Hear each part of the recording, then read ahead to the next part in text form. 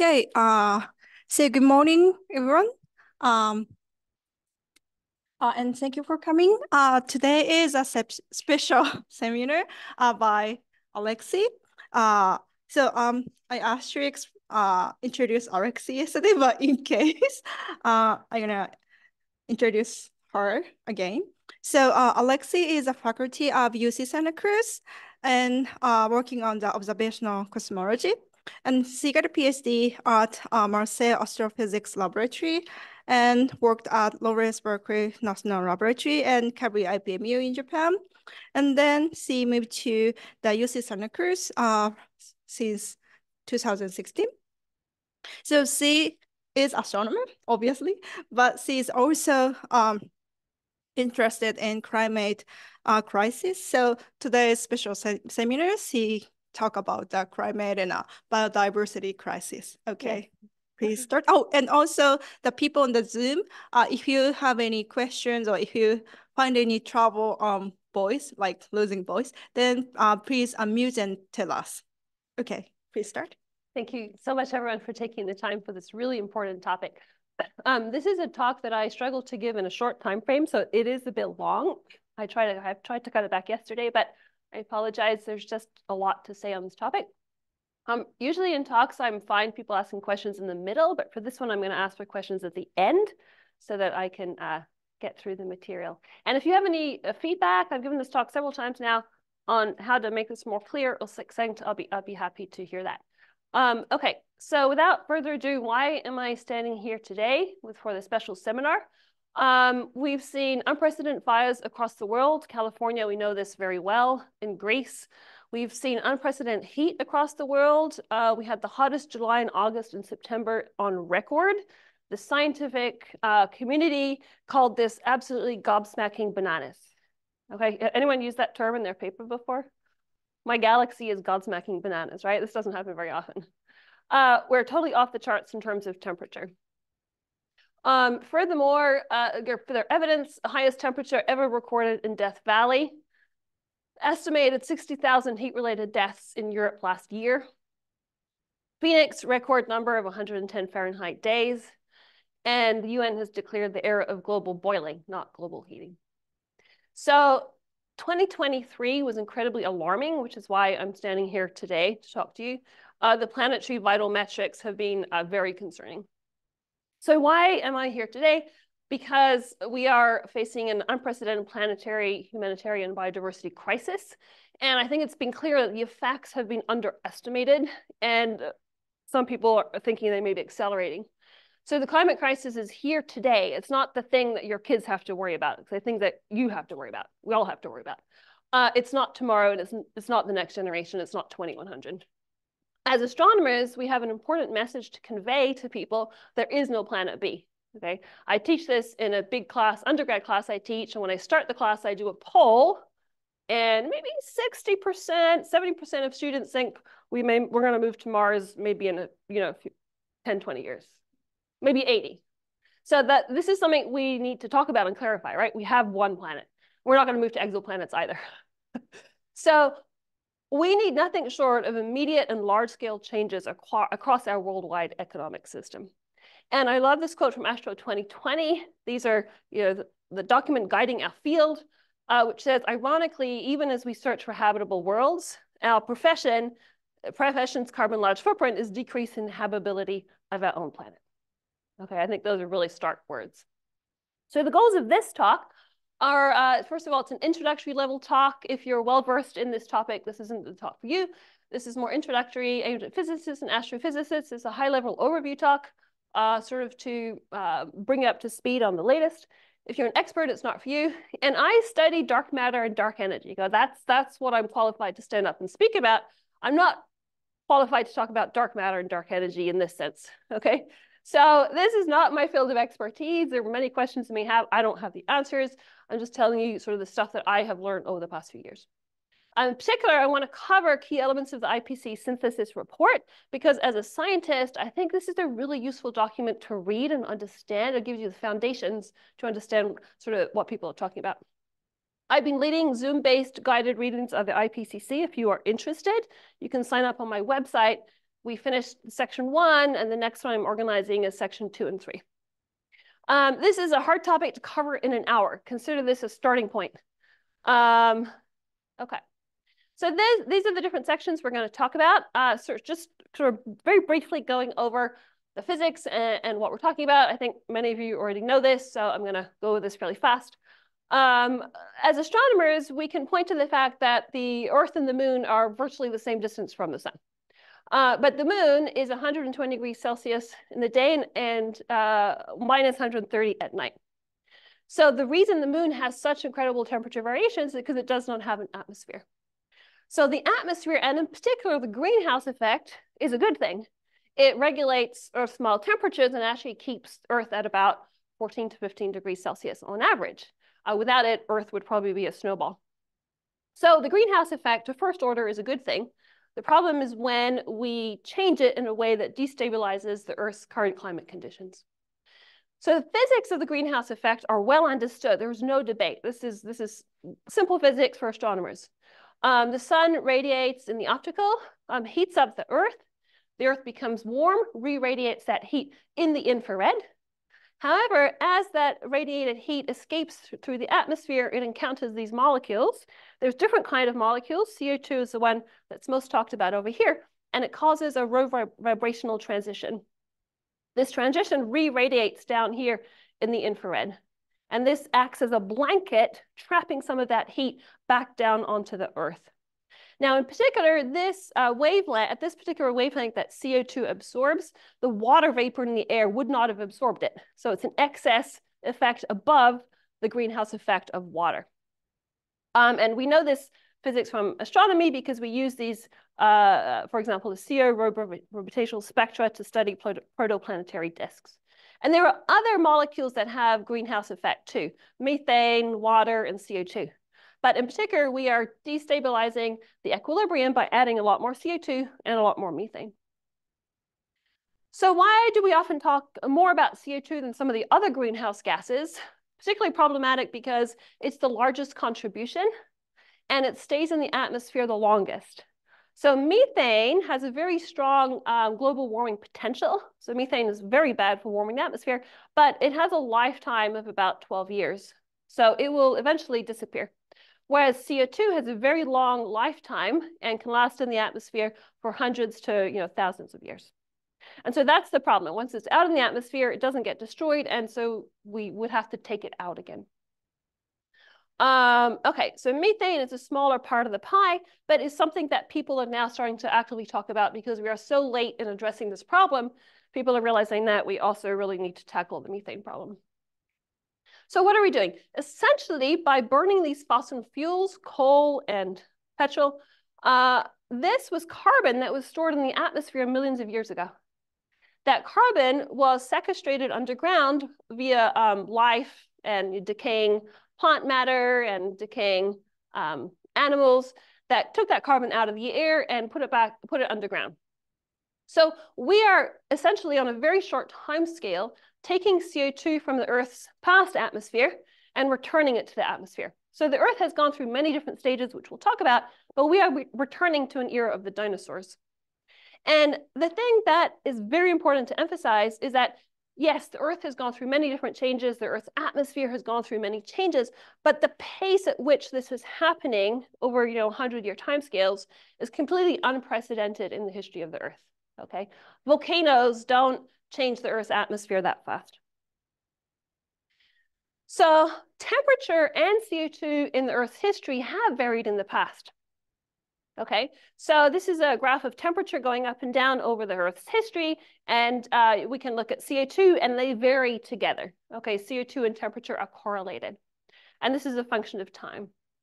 So what's important to note over here, the modern humans have evolved under the very stable conditions that exist over here for the past 11,000 years over here. Our temperature has been incredibly stable, and this is correlated with the emergence of modern agriculture and modern humans.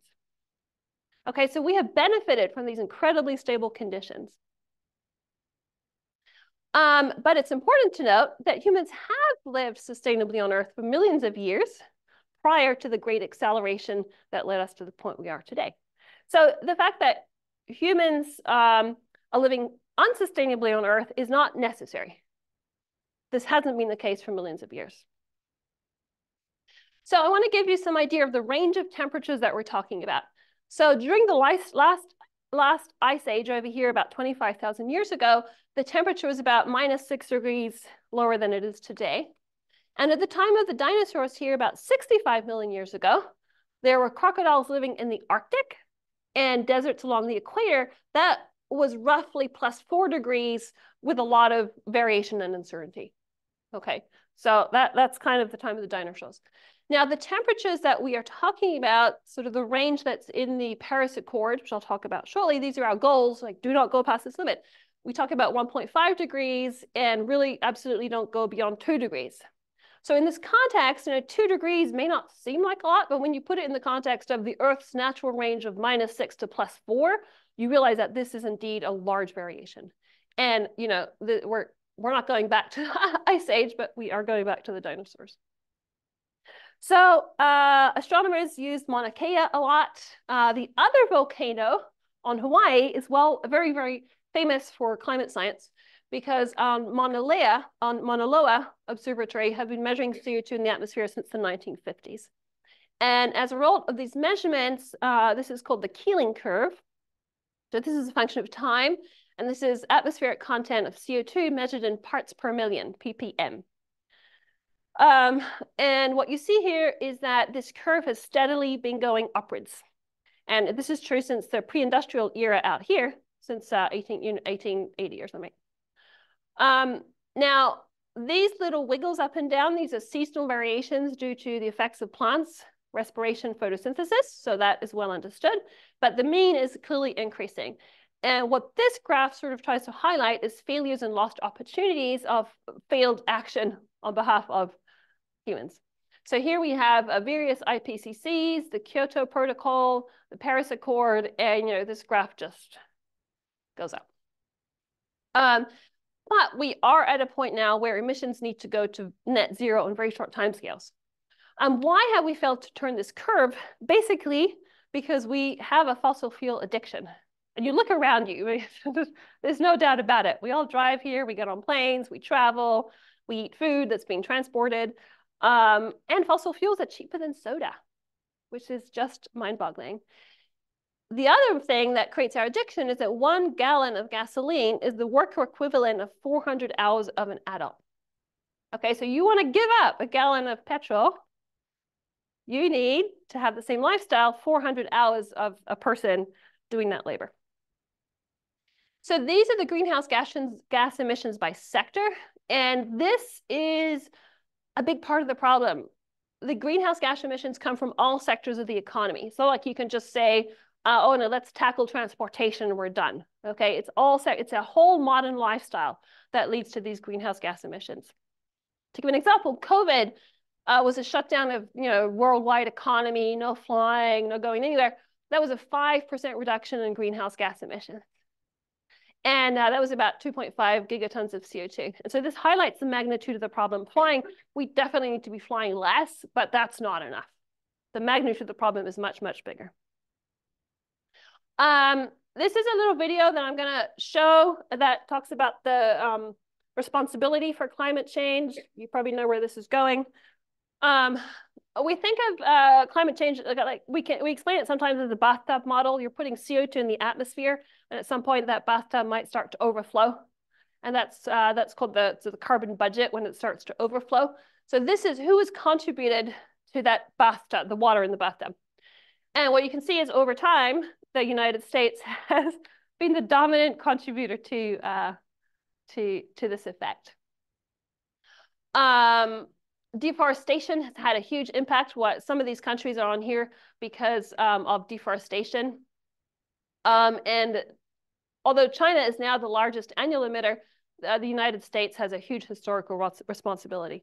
Over here, this is something I want to talk about called the carbon budget. This is how much space you have in the bathtub before the water starts to overflow. This is the remaining carbon budget before we hit 1.5 degrees. 1.5 degrees is the safe limit estimated in the IPCC. Some scientists think that safe limit was passed a long time ago. But as you saw from that video, we're getting awfully close to hitting the 1.5 degrees. And one of the reasons I'm here today is because 2023, some scientists are starting to think that we have already hit that 1.5 degrees ahead of time. Okay, what is the IPCC synthesis report? The IPCC stands for Intergovernmental Panel on Climate Change. It's a scientific group of people, similar to like the decadal review or the P5. A bunch of scientists get together, write a document. It's assembled by the United Nations, and the goal is to assess the evidence, the science, and the impacts of climate change. It was created in 1988, so we've been working on this for some time now.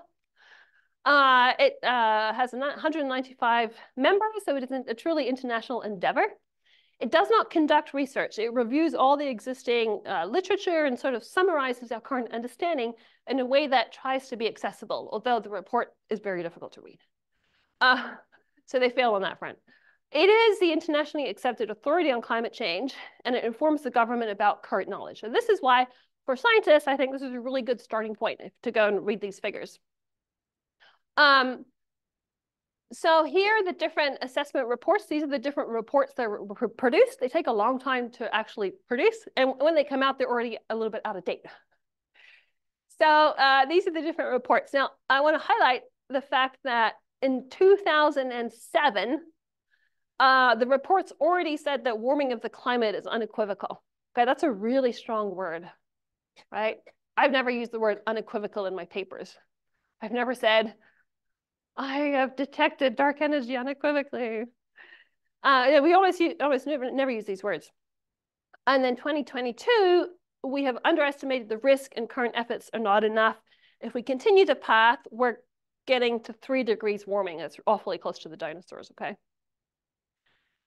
So those are the message. Now, I would like everyone to be knowledgeable of this document, but it's also important to know the limitations of the document. So remember that this is a large group of people interacting with politicians and various influences trying to water things down. There was a report that was leaked, the version that the scientists proposed, and then the version that came out showing that it had indeed been watered down.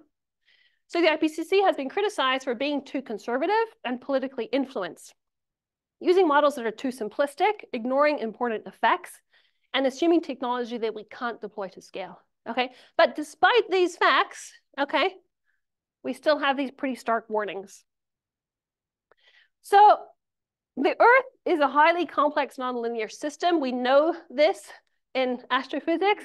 We work with highly nonlinear complex systems. Many of you work on hydrosims. You understand the difficulty of modeling such systems. And so part of the problem that we face is that there's a lot of assumptions that go into this, and the uncertainties are large. Okay, we don't really understand the dynamics of the Earth system. And it's super important to understand that the models are simplistic. And the predictions have probably been underestimated. Okay, so the IPCC has 3 different working groups that each produce their own report. Working group 1 is the science of climate change. You know, what is climate change and how is it happening?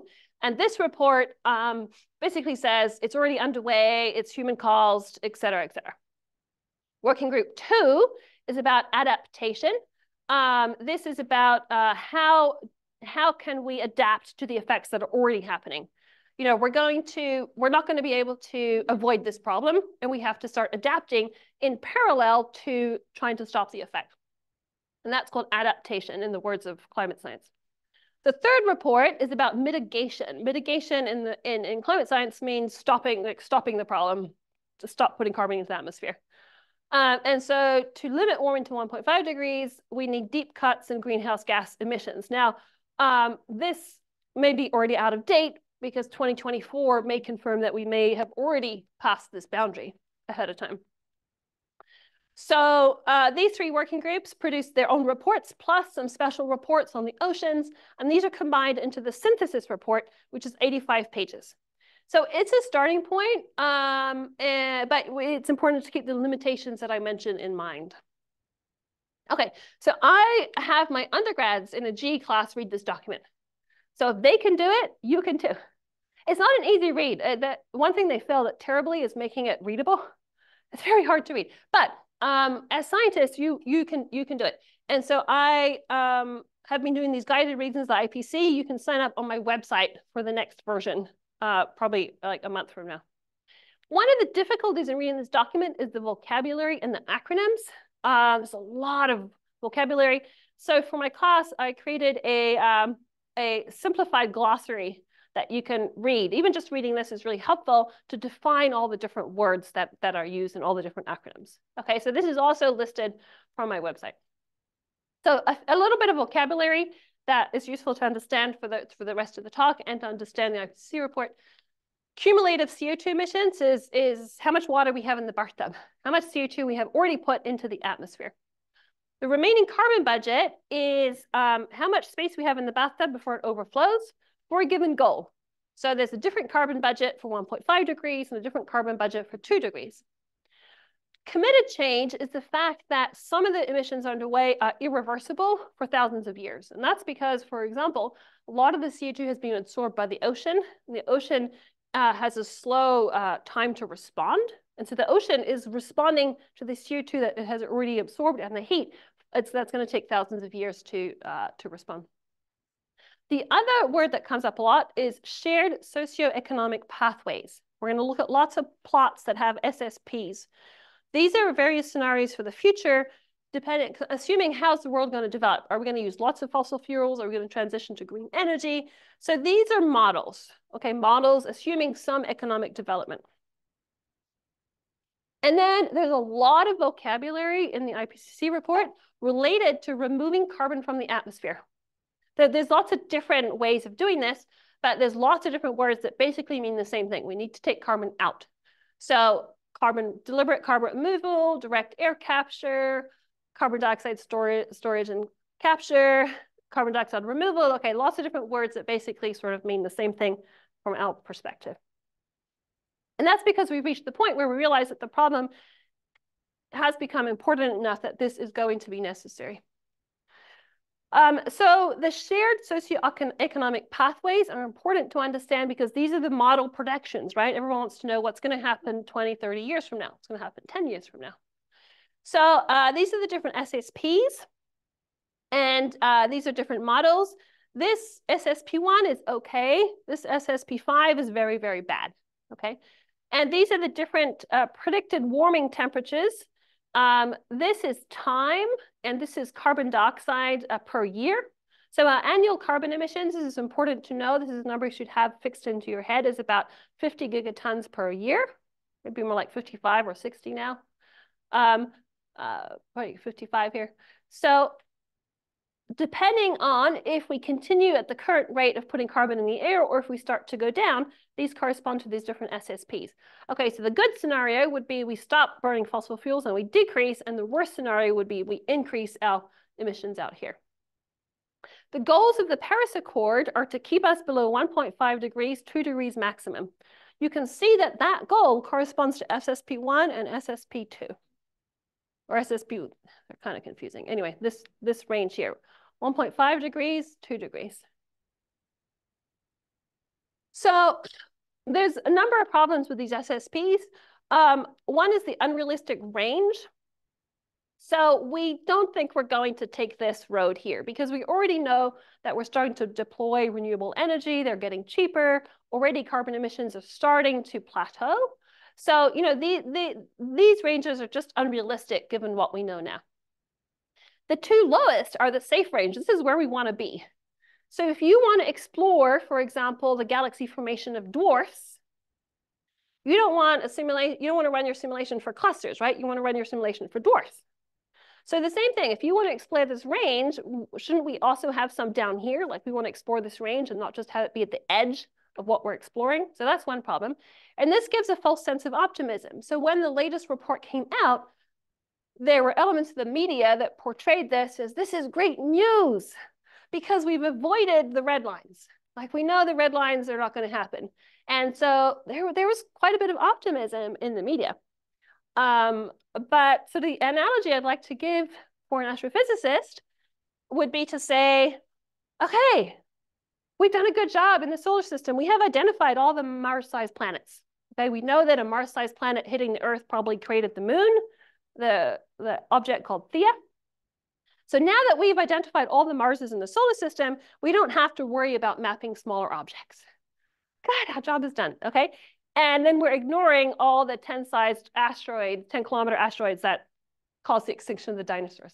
Okay, that's kind of the analogy that I like to give here.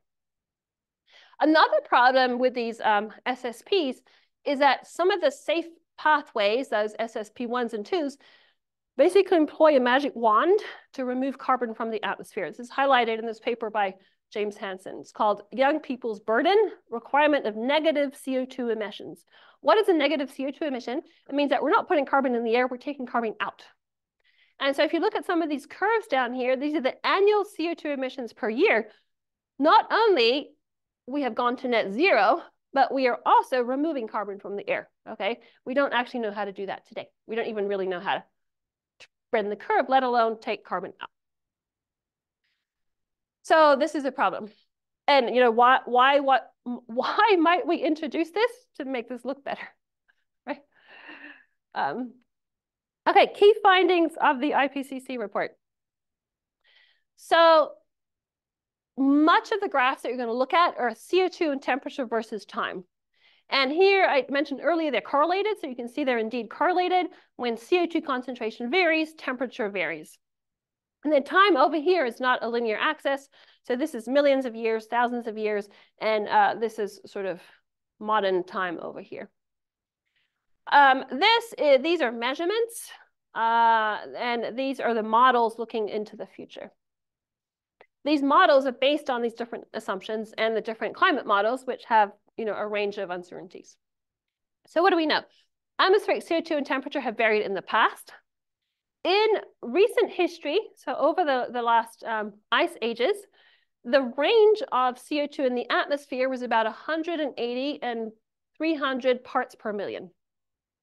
So there was a scientific organization called 350.org advocating for not going beyond 350 because that was the upper range that we had known during these interglacial periods. But today we are at 420 ppm, so we've already exceeded that limit. And if you look at this graph here and kind of think like, how far in the past are we pushing back to? The IPCC report says twice the amount ever seen in the past 800,000 years. New research from UCSC suggests it may actually be higher. It may be in the past several millions of years.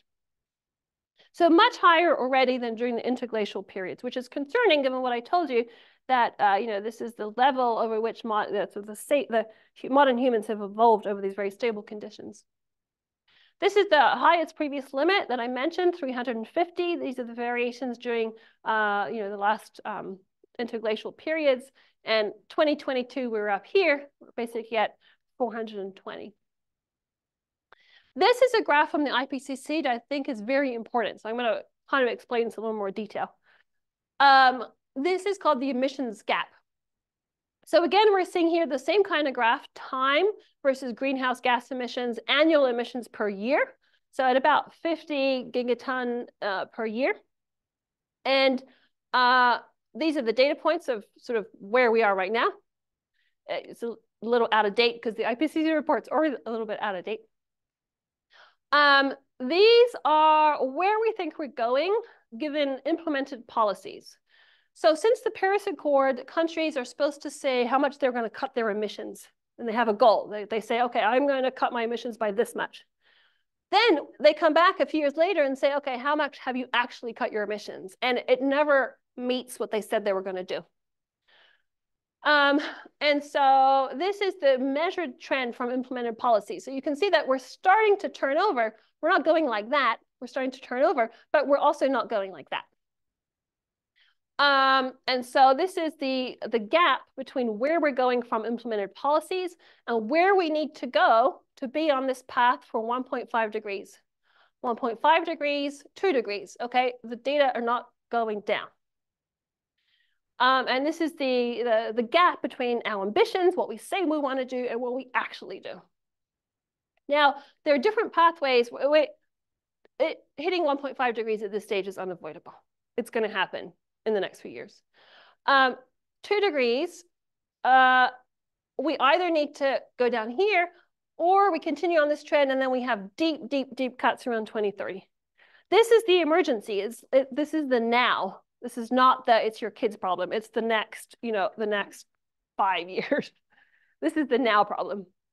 So these are the different pathways to 2 degrees. And so this is a figure I encourage everyone to look at and think about. It's in the IPCC synthesis report. So what the synthesis report says is we need deep and rapid greenhouse gas emissions. We need to reach net zero, including also methane. Now, this is the one I want you to read when we go back to that question of the IPCC being conservative and uncertainties. The report said the best estimate of reaching 1.5 degrees lies in the first half of 2030s. We have already breached 1.5 degrees this year. The question is whether we have breached it on average, because the temperature goes up and down. We have an El Nino this year. Maybe that has caused a heating. But the question is whether we have breached it on average. So we will know by 2024, and we may have breached this 1.5 degrees early. Why? Because the models are very simple. There's a lot that's not taken into account. I'm going to talk about feedback effects. Would you want your future and your children's future to be contingent on hydro simulations, modeling star formation? Would you bet all your inheritance on your star formation recipe being correct? This is what we're asking of the climate scientists, right? It's a tall order. And then global warming of 2 degrees sometime this century. Now, the pathways, those SSPs, even though they're uncertain, say that with the continuation of the policies we have now, will lead to a global warming of 3 degrees by 2100. That's getting back to the dinosaurs. However, the uncertainties are really important to keep in mind. So if you read the footnotes, these are often unfortunately buried in the footnotes of the IPCC. This basically says that 4 degrees warming could occur if climate sensitivity is underestimated, right? There are uncertainties in the models. Maybe we've forgotten a bunch of things, and it's not impossible that we could have a much stronger increase in temperature. The remaining carbon budget is an important concept because it's that bathtub model. It helps you think about how much space we have to maneuver. Now this is now a little bit out of date, even though these slides are like a year old, because the best estimate of the remaining carbon budget for 1.5 degrees was about 500 gigatons. This is from the report. And so this is simple math. If we're burning 50 gigatons per year and you multiply that 2, you get 500 gigatons. That's why the estimate was 2030 for hitting this limit. Why might we hit that early? Because we don't totally understand the correlation between temperature and CO2. We could hit that early if there are like feedbacks, if that coming into play. The problem is once we exhaust up this carbon budget, we've already used up a good part of the budget for 2 degrees. So then you really need to very deep cuts you don't have a whole lot of margin to not hit 2 degrees as well. Now, this is the kind of stuff to pay attention to. In scenarios where we have increasing CO2 emissions, additional ecosystem responses not included in the models, turbulent MHD, hard to put into your models, right? No one likes to put that into the model. The effect of wetlands, the permafrost, the wildfires, how does that all interact? And that could change the climate models. So these model predictions are uncertain and they're debated. This paper over here, Hansen 2023, which was very debated, it was just published, uses something that's more like an empirical model. So not a physical hydrosim, but an empirical model like a SIM. Looking at past data suggests that even if we cut emissions today, the temperature equilibrium in the future could be as high as 10 degrees. Okay, this is kind of the level of uncertainty that we're talking about. And so this comes back to my statement of, how much would you bet your future on your simulations? So in this case, what's the best solution? The best solution is to be conservative and stop putting CO2 in the atmosphere. We have unfortunately already missed the chance to be conservative. So some other predictions from the IPCC reports, extreme weather. We all know this. We've been experiencing it. We've seen it in the news. Severe climate events are going to become more common. A 100-year flood may happen every 10 years. Go look up the flood of 1861. I discovered this preparing my lectures for this class, and I don't understand why no one knows about this. We never taught this in school. The California flood of 1861. Go look it up. I'll leave the surprise for you. Pakistan, 33 million people displaced because of these biblical floods. California 2020. You know, we've all witnessed this. We know it's happening. So also tipping points. So what are tipping points? A tipping point is a point, you know, you push the egg off this and it cracks and you can't put it back together. That's a tipping point. Point of no return. There are tipping points in the Earth system, which are one of the big uncertainties of the climate models. So this paper, 2022, talks about 16 different kinds of tipping points. Many of these are not included in the models. So I'm not familiar with all of these. I'm just going to step through a few to give you a sense of what we're talking about. The melting of the ice sheets is a very important tipping point. And because we don't understand this very well, that's one of the reasons we don't understand sea level rise very well. So that's a tipping point. The disruption of the Earth's currents is a tipping point for reasons that I could go into more detail if you want. This circulation here, the Atlantic Mediterranean overturning circulation called AMOC, helps regulate the entire climate of Europe and North America. There's a possibility that these currents could be disrupted, fundamentally changing the climates in these regions. And again, in the IPCC report, the current models are biased towards this circulation being overly stable. They don't really, you know, they're probably too conservative on their assumptions. The Amazon rainforest is another critical tipping point. Once you lose the rainforest, it doesn't come back. And what I mean by that statement is that, you know, it may not come back for millions of years. So the things that we're talking about, the Earth could return to this state millions of years from now, but it's not going to return to this state within 100 years. You know, you can't just recreate the Amazon rainforest. Similarly, the loss of the tropical coral reefs is another thing that could be lost for all purposes forever. And that's a tipping point. You can't just recreate the coral reefs. This is another important figure that is important to digest. These are the predictions for the tipping points given current climate models. So these are the different tipping points. These are the melting of the ice sheets, the loss of the coral reef, loss of the Amazon. And these are where the Paris Accord wants us to be. Okay, that's the 1.5 and the 2 degrees over here. So I like the fact it was correlated with this graph over here of time versus CO2. And then this is similar to the other plot in that it's looking at where we're going given current policies. So these are the policies that we say we want to do, and this is where we actually are. And so if you look at this range, this error bar is sort of the range of uncertainty for these tipping points. What you see is that where we are now, we may already have passed some of these tipping points.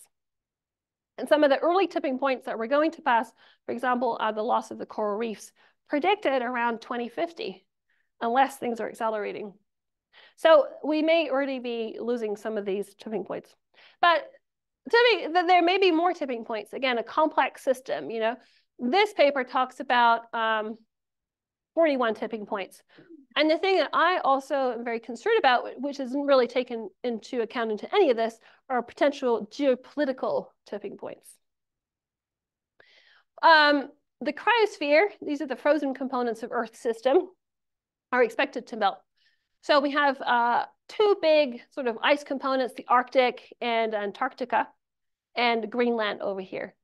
They have very different geographies because the Arctic is ice with sea underneath surrounded by land, and Antarctica is ice with land underneath surrounded by sea. So they behave very differently for those reasons. If this Greenland ice sheet melts, it could contribute up to 7 meters of sea level rise.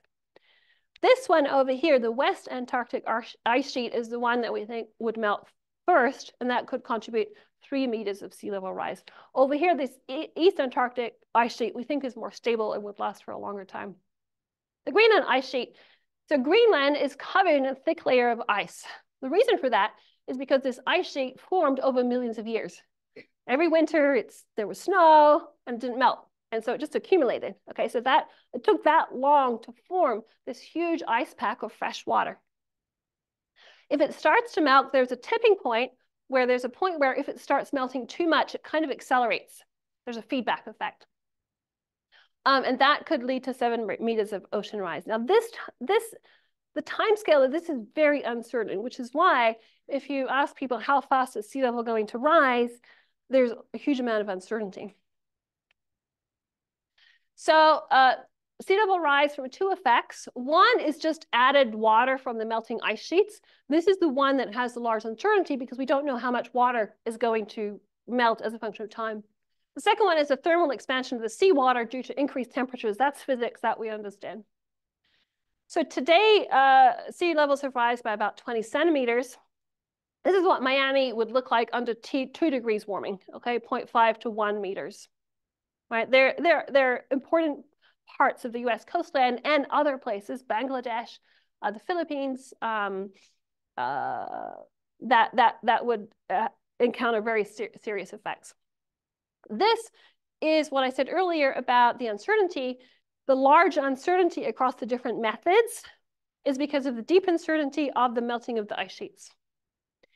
Now, in this other paper, I'm trying to give you different viewpoints. I'm not a specialist myself, so I'm not qualified to weigh in on the debate, but I'll give you the range of debates.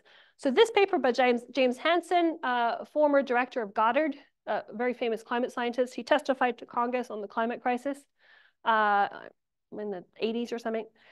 In this paper that I mentioned earlier, he suggests that using paleoclimate data, so data from the past, that at 450 ppm where we are today, in the past, the Earth may have been ice-free, suggesting that in the past, these ice sheets may have already melted at this current level of concentration. The question then is, how long?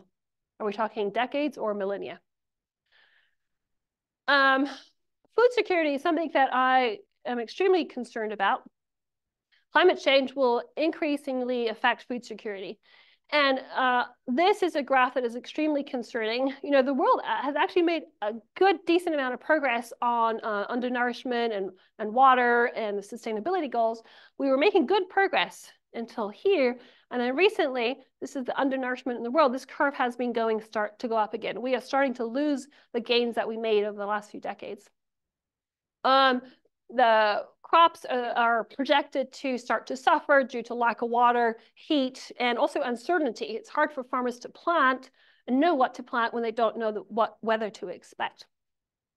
So the risks of the food system are growing, and we've already experienced here, even in privileged America, the inflation and food prices, and So, but this is going to really impact the livelihood of the poor and vulnerable communities. We can still afford the extra food prices here, some of us, but there are populations that are incredibly at risk.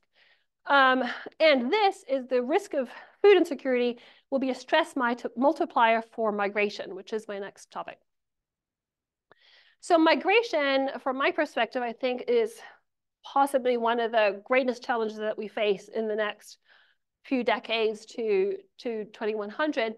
This is a paper from 2020 that talks about where humans are comfortable living. Like, we don't like living in Antarctica. It's not comfortable for us. And we don't like living in deserts where it's too hot. It's just physically, at some point, it's too hot for us to survive. And so this is called the human climate niche, mapping out where humans like to live. And here, the basis of the paper is trying to say, okay, we've mapped out where humans like to live. Now let's look to the future with changing conditions. Where are people going to have to move away from? And at 2.7 degrees warming, and remember, the IPCC thinks if we don't change policies, we're going to hit 3 degrees warming by 2100. The prediction is that more than 1 billion people may be forced to migrate. And these are the regions from which they're going to migrate. I'm just going to pause and let you assimilate that number, right? 1 billion people migrating because they can't live there anymore. There's no food, there's no water. So that is stark. That is a stark prediction. And then that has to make you think about geopolitical tipping points. And, you know, in the US, there's already a strong debate about immigration. And we're nowhere close to the levels that are predicted to happen. So the reason I'm here today kind of sounding these alarm bells is because 2023 was off the charts and not in a good way. So this is the sea surface temperature anomaly measured in 2023 compared to past data, right? How many sigma is that? Right? It's not like your 1 sigma astronomy detection. That's pretty stark.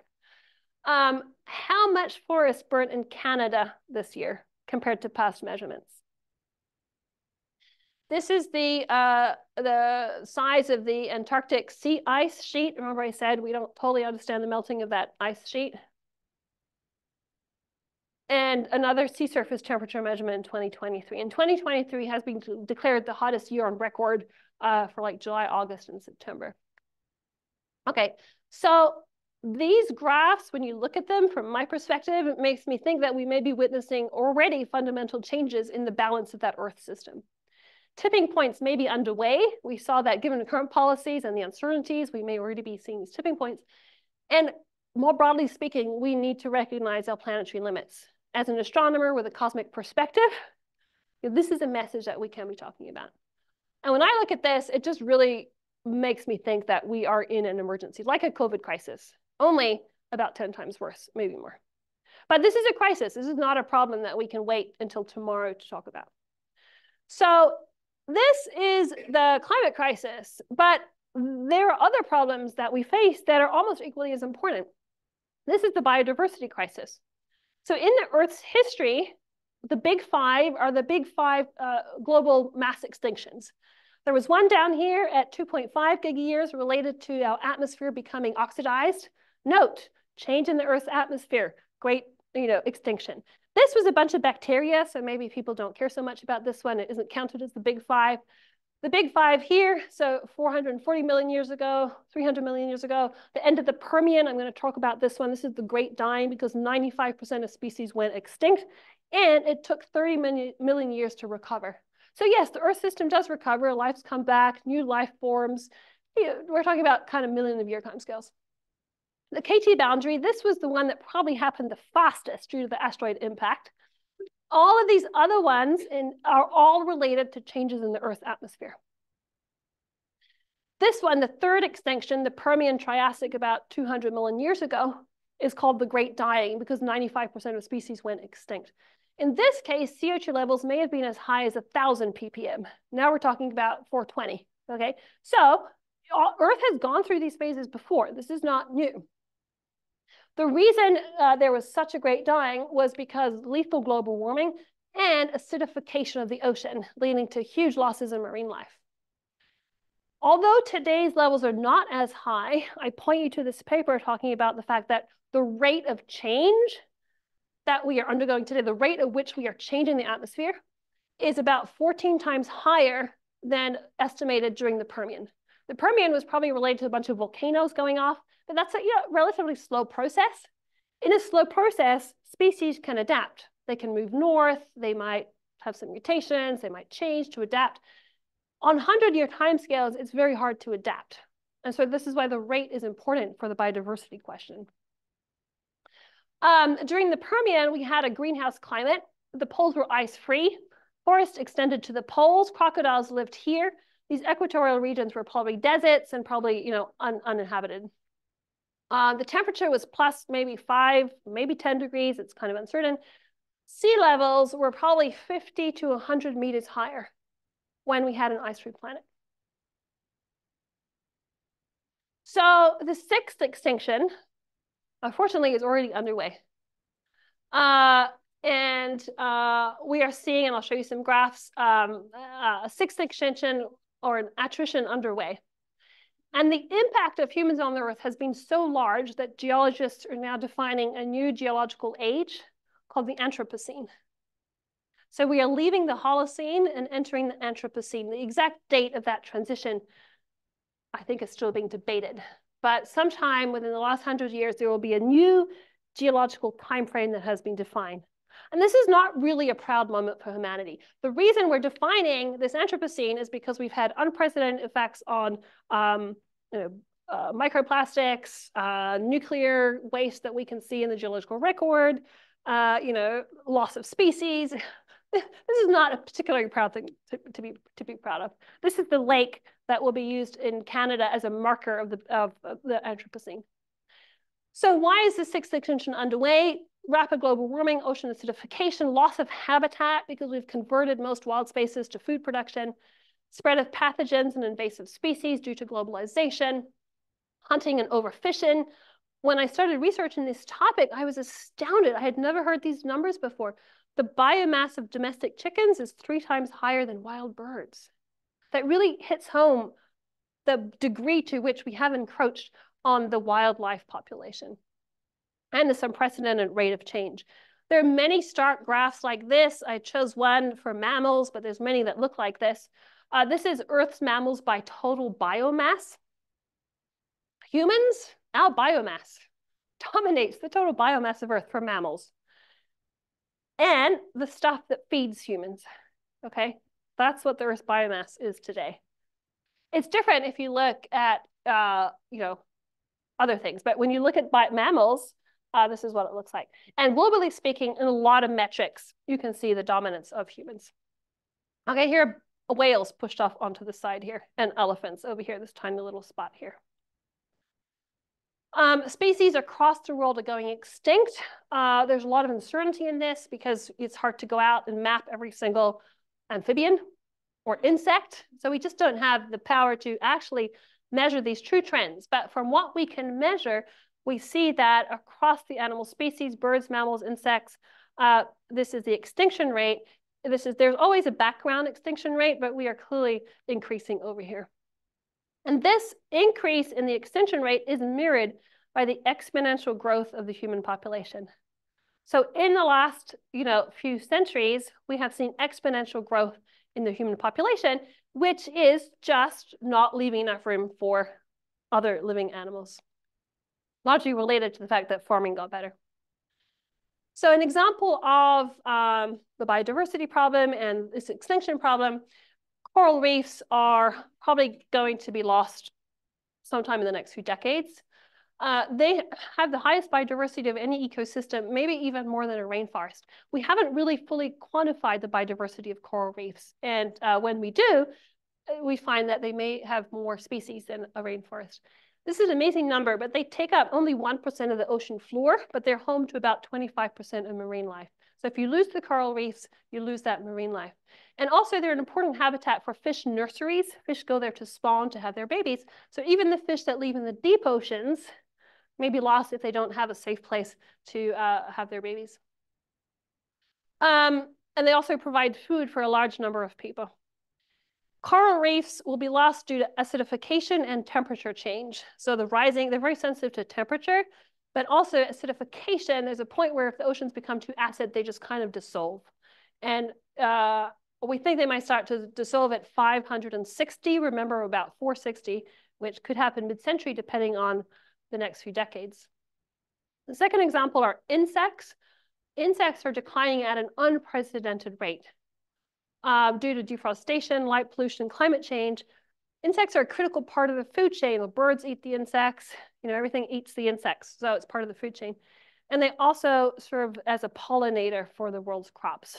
And this is a really nice infographic that I have my students look at, really well done. The decline on such a short time scale is really unprecedented. I really highly recommend this film. Who's watched this one, Life on Planet Earth? Isn't it great? I mean, great, but not great. But it's really well done because the message Sir David Attenborough has is that over the course of his lifetime, since he started his job and today, he has witnessed this destruction and this disappearance of the animals that he was documenting. And, that's sort of part of the problem. We have really short lifetimes and we're not necessarily aware of the decline unless we are very looking for it specifically or where we look at the graphs and we see. Like, for example, I don't think many of you wake up in the morning and look at the sky and think, like, where are all the passenger pigeons, right? They're gone. Like, That's how it is. That's normal. That's the new normal. So because the new normal is shifting, it's hard for us to appreciate the loss of biodiversity. But this is a real testimony from David Sir Attenborough. So this is the less talked about biodiversity crisis. We really need to be talking about a dual crisis of climate and biodiversity. And more generally speaking, this is the message that as astronomers, we can convey. The climate crisis is really just a symptom of human impacts on the finite planet. Whether that's overfishing or changes in the CO2 or taking over all the land, it's really just one symptom of a broader problem, which is the fact that we have a finite planet, we're not going to Mars, and we have reached the limit of being able to live sustainably on that planet. That's called overshoot. So right now, we're using up about 2 Earth resources, and we only have 1 Earth. This is some nice work from a center in Stockholm that thinks about this more cosmic perspective and thinks about planetary boundaries, like planetary boundaries that we can't just go beyond because we only have a finite planet, and sort of claiming that we're already beyond 6 of these planetary limits. I am nearing the end here, so I have just a little bit more to go. Proposed solutions, there's no single proposed solution. And that's because this affects all sectors of the economy. What is needed is a myriad of solutions, lots and lots of little things that all add up. But when we talk about solutions, everything has to come back to stop burning fossil fuels. If it's not something that's stopping putting carbon in the air, it's not as critical. Okay, that we can't let the bathtub overflow. I'm not going to talk about solutions because you already know them, the solar panels, the green energy, and all the different stuff. There's a really nice list here, which you can go and explore to look at all the different myriad of solutions that are being proposed, preserving the forests, preserving peatlands. I'm going to talk about the more controversial ones because you're going to start hearing a lot about them. This is the carbon capture question. So in the latest IPCC report, they basically had to say that we need to start drawing carbon out of the atmosphere. It's going to be necessary. These are called the negative emissions. And also, we know that there's certain sectors of the economy, like agriculture or long-distance trucking, that's going to be hard to get to net zero. So we're going to have to take carbon out to compensate for these things that we don't have other technological solutions for.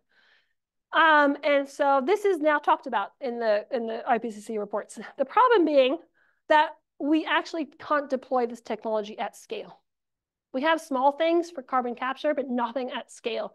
And so there are articles that you can go and read about the debate surrounding carbon capture. Another thing that we're going to hear a lot more about is geoengineering. Geoengineering is the deliberate attempt to change Earth's climate. Now, we are already geoengineering because putting CO2 in the atmosphere is changing the Earth's climate. So we are already doing that. But the question is, are we going to do something deliberate to try to limit the effects? There are different proposals. One over here, which is probably the most talked about, is basically polluting the atmosphere.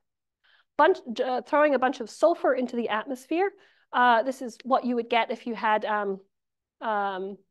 just pollution in the atmosphere like LA had decades ago. And these sulfur particles reflect sunlight. And so they keep some of the sunlight from coming in, and they thereby don't heat the Earth as much. Okay, this is now getting funded. This is highly debated because, you know, the Union of Concerned Scientists would say we can't deploy technology without addressing the root of the problem. We got to first cut the emissions rather than trying to just keep the sun away. It does nothing to address ocean acidification, right? If you're still putting CO2 in the air, you're still acidifying the ocean. And it's dangerous. You only have one planet to tinker with. Who's going to get to decide how it's done and when? A less intense sun could affect crops. It could spark wars because maybe these guys want it, maybe Canada doesn't want it, but India really wants it. On the other hand, we're already changing the climate, and maybe there's a point where we decide we need it anyway. This is the debate around geoengineering. Okay, moving forward, I have 2 more slides to share with you, maybe 3. I think it's critical that we recognize and discuss this existential threat in all fields of academia, in all fields of life. I've linked all these papers from my website, so you could go and look at them. This is a really simple, easy, short one to read. It's a State of the Climate report by scientists. So this is not a big, large organization. This is a bunch of climate scientists who wrote their State of the Report. What do they say in this report? This is coming from the scientists. We are afraid of the territory that we have entered. We're shocked by the extreme weather. We need to tell the truth to the public and to ourselves about the dangers that we face. And we warn of potential collapse of natural and socioeconomic systems. We have exceeded the safe boundaries, and we need to declare this as an emergency. This is a paper that I think every department should read as a journal club. It's called No Research on a Dead Planet. I've linked it again from my website. I'll let you read some of the things on the right here. The basic message here is that you as astronomers, astrophysicists, or physicists, you really exist in this profession because you get money from the taxpayer who pays our salaries. And that can happen in a society that is thriving, where there's excess money to be spent on our salaries. But let's not take that for granted. In a world facing a climate crisis, a migration crisis, weather crisis, it's not clear to me personally that astrophysics is going to continue to survive. I think the climate crisis and the biodiversity crisis are fundamental existential threats to academia itself. Okay, so if that's something we're not talking about, we need to be talking about a potential threat to the existence of academia and the existence of science. Okay, we may not get to do science in the future. We may be working on fundamental problems like feeding people. So all academics, no matter their discipline, have a role in this, to educate, to talk about it, to think about solutions, and to think about the impacts on our field, and talk about it with our early career scientists. And I personally have started to think really a lot about our role and metric for success as an astrophysicist. Facing an unprecedented humanitarian biodiversity crisis, what does it mean to be an astrophysicist? And what does it mean to be a scientist? In this context, what is our metric for success? Is it N papers plus 1? What does it mean to be successful if there's no more food to eat? What does it mean to be successful if people along the equator, can't live anymore? And in the context of my work, like dark energy figure of merit, is that my metric for success? Or finding another planet? So this is something we need to work on in the same way that we've all collaborated and worked together, for example, on the diversity question. That's something that we have all come together as a community. So what can you do personally? There's no short, easy list. I don't have like a thing that you go do this thing and it's going to get better. But what I do know is that civilization needs pretty fundamental and urgent changes. And so the things that we can do are learn about the problem, read the IPCC report. I've listed a bunch of things on my website. Think about it, teach it. I have a class where I teach this, raise awareness. That's why I'm here today, talking about something that's not my field of expertise. And I would say everyone needs to do something, okay? It's all a drop in the bucket, but we need many drops in the bucket. Everyone needs to be putting drops in the bucket. So pick something that you are interested in and do that, okay? Pick one thing that you're passionate about that is related to the climate crisis and do that. That would be great. We can think as a community about the roles and responsibility of the scientists and astronomers. Science is not a thing that occurs in a vacuum, right? You get a salary from somewhere. You only exist because of this excess salary. And science has a role in the current problem because science has enabled technology. Technology, for example, created the Haber process, which extracts nitrogen from the atmosphere. This alone has led to an extra 4 billion people on the planet. So scientific progress is correlated with the problem. We need to be aware of that. Science is also part of the solution. We also need to talk about that. And as astronomers, we can talk about the fact that we have reached our planetary limits and we're not going to Mars or to any favorite exoplanet. Read the synthesis report, know about its limitations. You can sign up for the guided readings on my website. Here's where I listed a bunch of stuff. I tried to cherry pick it to be sort of the most accessible and straight to the heart of the matter. And learn what Carnegie is working on. Talk to Dan Kelson, who sent a message about Carnegie is doing stuff. Ask your colleagues, what is Carnegie doing? Push Carnegie to change. At UCSC, we have a student group and a faculty group pushing for change. Maybe Carnegie needs the early career scientists to be out there telling old folks like myself that we need to change. So this is my final slide. I'm going to leave you with some wise words from our guiding leaders from Astro 2020. Astronomical activities do not occur in a vacuum. We don't just work here doing our science independently from everything else. We live on an Earth that has a finite regime. And the future astronomy, like the world to which it is bound, will depend on the development and implementation of more sustainable practices. And I'm going to leave you with this other quote from Greta Thunberg, incredibly famous climate activist, very inspiring personality. And I think this is really the key message. I think we do need to panic. We are at a stage where we need to panic. But the thing that I don't want you to do, this would be a total failure of my talk, would be to walk away and do nothing. Okay? Not doing anything is the worst outcome. We all need to work away and put some drops in the bucket and do something. So yes, we need to panic. This is a difficult situation, but we also need to act, and we all need to work on this problem. So I will leave you there. Thank you for bearing with me. I know this was a long talk. Thank you so much for coming today.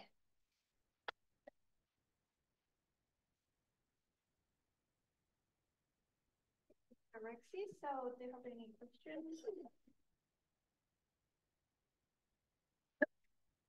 Thanks a lot for this talk. It was really, really amazing. When you show that pie chart, like the different sectors contributing. The economic sectors? Yeah. And it says like energy and transportation. Inside the other sectors, is the like transportation and energy consumption of those sectors included there?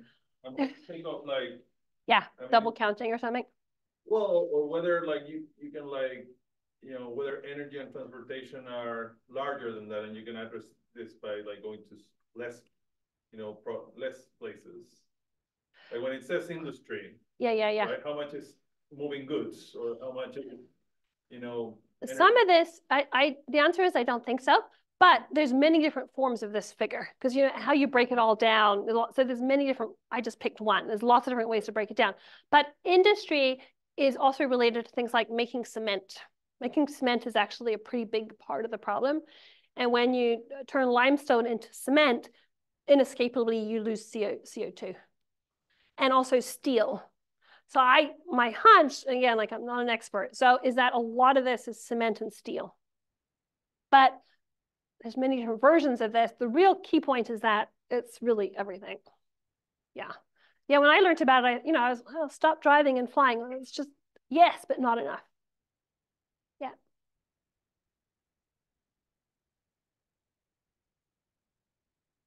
So the 50 gigatons per year, is that just from human activities, or does that include natural processes like volcanic eruptions? I think that's just from human activities. Okay, so like a particularly bad year in which, a major volcanic eruption takes place might kind of push up off balance even quicker. Yes, absolutely. Yeah.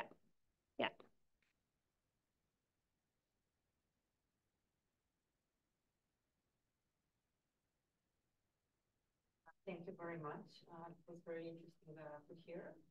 I was wondering whether there is some discussion presently about limiting childbirth, the effect of this on the crisis that you're talking about? I think it's a really great question that is politically not correct to talk about in most circles, but I think it's something that we definitely need to think about more.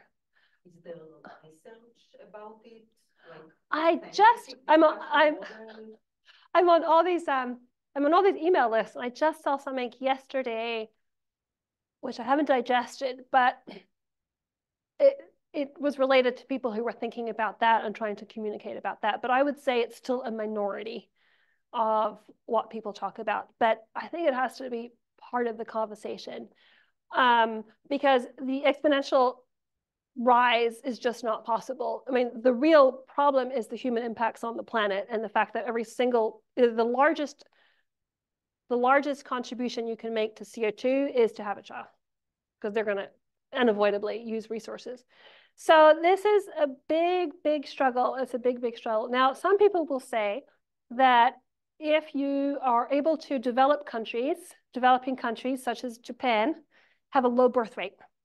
And once you have a low birth rate, your population declines. And so maybe there's a way naturally to get a population decline by making sure everyone is prosperous. That is one. Huh? And educating women. Exactly. You don't want to have 10 kids when you're educated and you have a job, you know. So, and in many poor countries, having a lot of children is basically a form of retirement. It's, you know, the kids are going to take care of you. That's why you have a lot of kids too. So it's such a difficult debate. I mean, this is why I asked about models, because on Yeah. average in poor countries, they Yeah. drive less cars, they Yeah. use less Amazon, Yeah. they are not working with supercomputers. So is there any conversion between, you know, the rate of childbirth in poor countries and in rich countries in terms of the striking the balance? Because it's a more complicated question than the number of people, right? Yeah. Where they are born and what type of resources they require or use throughout their lives. Yeah, absolutely. I didn't talk about that aspect much about sort of the carbon footprint per person, but there's a stark difference between the US and Africa. So absolutely. I think it's a debate we need to start engaging, but it's hard in this country in particular when we can't even have debates about immigration. So, but yes, absolutely, it's part of the equation. Now, the SSPs take into account models for population growth. So there are people who work on demographics, and it's not my field at all, but they do take into account projections for population growth. So that is folded into account. Isn't overall population already plateauing or going down? I've seen various different numbers on that. The latest numbers I remember that we're probably expected to reach, that it might plateau and turn around 10 or 11 billion. Yeah. So there's still maybe 12 billion. Yeah.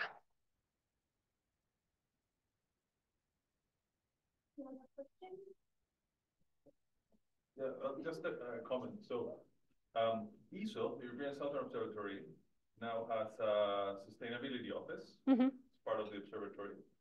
And a couple of months ago, I was at a talk by the new sustainability officer of ESO, who's the former representative of ESO in Chile, Claudio Melo, a Brazilian astronomer. And a plot that he was showing in that presentation that I think comes from the same group that makes this kind of bounds, the 6 bounds, was a plot that was showing kind of quality of living, quantified in some ways, versus how many bounds each country has kind of crossed or helped cross. And the point that he was making was basically that there's like a huge correlation, and there's no present examples of countries that would have what Westerns would call, you know, good quality of living and low climate impact. Right? So it's a big conundrum, right? It's like basically the point was like there's no way around. Yeah, you can't live like we want to live. So in changing that, it just seems such a challenge. Yeah. It's hard. Yeah, absolutely. I think we need a lot more thinking and discussion about modernity and what kind of lifestyle we want to lead and where that balance might be. I mean, when I look around and look at our modern lifestyle, it's not necessarily that great. We drive a bunch, it's pollution, trying to constantly avoid overeating, like a lot of stress for work, and childcare is terrible. It's not great, And so I can think of many other different scenarios where, I think of my grandparents who worked on a farm. They had hard physical labor, but in many ways, maybe their lives were better. And so I think this is a discussion to have. The problem is we need to talk about it very fast and start thinking about it. But yes, how do we change our lifestyles is the big elephant in the room.